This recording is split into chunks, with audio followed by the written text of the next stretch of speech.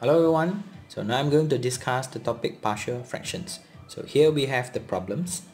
So first step, check whether it is proper or improper fraction.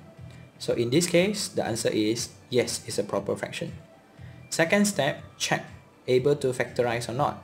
So in this case, we can't factorize anymore. So it is a simplest form. Third step is to determine the types of factor in the denominator. So in here, 4 minus x is a linear factor. 3x squared plus 1 is a quadratic factor. So now let's begin to solve the situation by forming the basic structure. So in here, 4 minus x is a factor, linear factor, followed by a quadratic factor. So we have to determine the numerator. So for 4 minus x, it is a linear, so the numerator will be a constant. Followed by 3x squared plus 1, it is a quadratic factor. So automatically, the numerator will be a linear. So this is the very important step. This is what we call the basic structure. So next step, we are going to solve. So before we solve, we have to multiply both sides with the denominator. And we will have 6x squared minus 3x plus 14 equals to a 3x squared plus 1 plus bx plus c bracket 4 minus x. So in this case, I'm going to use the substitution method to solve my problems. So in order to find the a, the b, and the c value, we are going to substitute the value of x. So we will be going around. In order to find the value of a, we have to make sure the b and the c disappear or become 0 at the same time.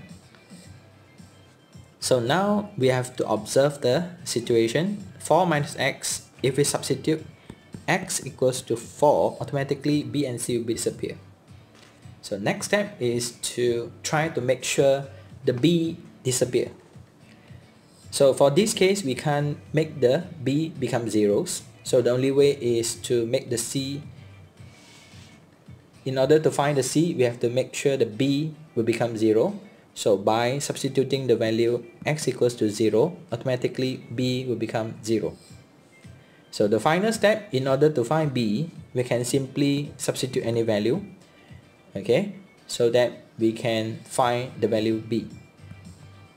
So that is my suggestion. So with the help from the calculator, you can substitute the value or the equation, key in the equation 6x squared minus 3x plus 14 into the calculator. By using the function calculate, straightforward, you can get your value. So when x equals to 4, automatically the value for the left hand side will be 98. When you're substituting the value x equals to 1, automatically for the left hand side it becomes 17. And if you substitute 0, your final answer will be 14 for the left hand side. So now let's focus on the right hand side. If I substitute x equals to 4, okay, so definitely 4 minus x will become 0. So I only focus on the side A. So 4 squared, 16, multiply with 3, we have 48 plus 1. So we will have 49a. So a will be equals to 2 after we have 98 over 49. Now we are moving on the second part, which is looking for c. So now I'm going to substitute the value 0. So I will have a plus 4c. By substituting the value 2, a as a 2, so 14 is equals to 2 plus 4c. So 12 is equals to 4c, c will be equals to 3. So the third step will be looking for the b. We are going to substitute the value x equals to 1 for both sides. So for the left hand side will be 17, and then followed by 4a plus bracket b minus c plus c, we have 3. So 17 will be equals to 4 bracket 2 plus 3b plus 3c. So 17 is equals to 8 plus 3b plus 9. So here we will have 3b, which is equals to 0, and b will be equals to 0. So now we already have the value a, b, and c. So now we are going to substitute the value.